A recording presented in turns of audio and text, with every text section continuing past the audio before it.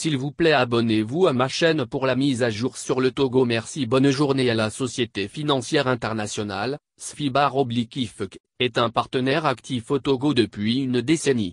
Elle a pris des participations dans plusieurs projets structurants, LCT, Contour Global, et Delberg Serme. La SFI, groupe de la Banque mondiale, encourage le secteur privé national et étranger à investir au Togo dans les infrastructures, l'agribusiness, les industries de transformation et de commercialisation, l'hôtellerie, les télécommunications, la microfinance, les logements sociaux et universitaires, si possible dans le cadre d'un partenariat public-privé, PPP. À ce jour, le portefeuille togolais de l'IFC est de 370 millions de dollars avec des investissements de 78% dans les infrastructures, de 12% sur les marchés financiers et de 10% dans l'industrie et les services, 10%. La SFI n'est pas actionnaire de la PIA. Les actionnaires sont connus. C'est un projet innovant, intégrateur et transformateur qui est en ligne avec notre stratégie d'intervention au Togo. C'est un projet que nous souhaitons accompagner. Sergio Pimenta, le vice-président Afrique de la SFI, vient de se rendre au Togo où il a assisté à l'inauguration d'un data santé, financé par la Banque mondiale, et à celle de la plateforme industrielle d'Adétikopé. Il a également échangé avec le président Faure Gnassingbé et son premier ministre. Republicoftogo.com, la SFI envisage-t-elle de renforcer son portefeuille au Togo?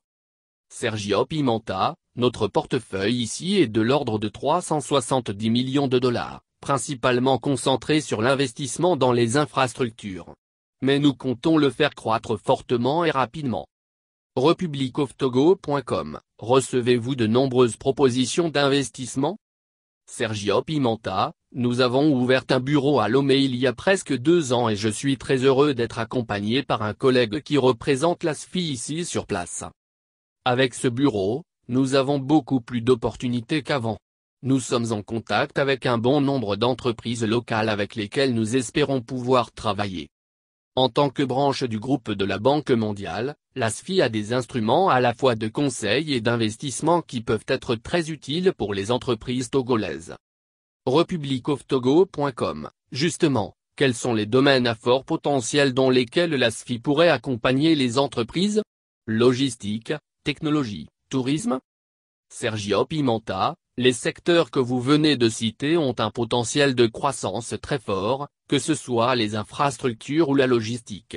Le Togo est doté d'un positionnement géographique exceptionnel et dispose de ressources, y compris un port en eau très profonde qui offre des avantages comparatifs considérables.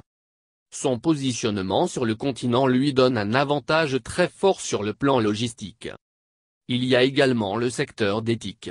En combinant logistique et éthique, les possibilités de développement sont très importantes. D'ailleurs, le Togo est en train de se doter d'infrastructures solides avec l'ouverture de son premier data santé. Il y a évidemment d'autres opportunités.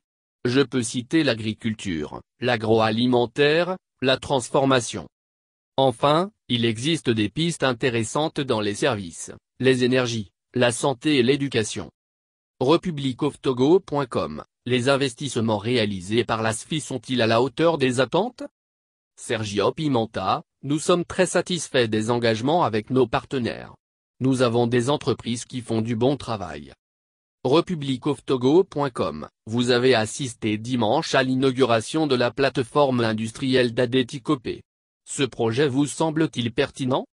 Sergio Pimenta, très sincèrement, c'est une initiative qui va avoir un impact considérable sur le pays.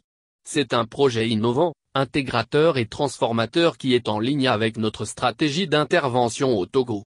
C'est un projet que nous souhaitons accompagner.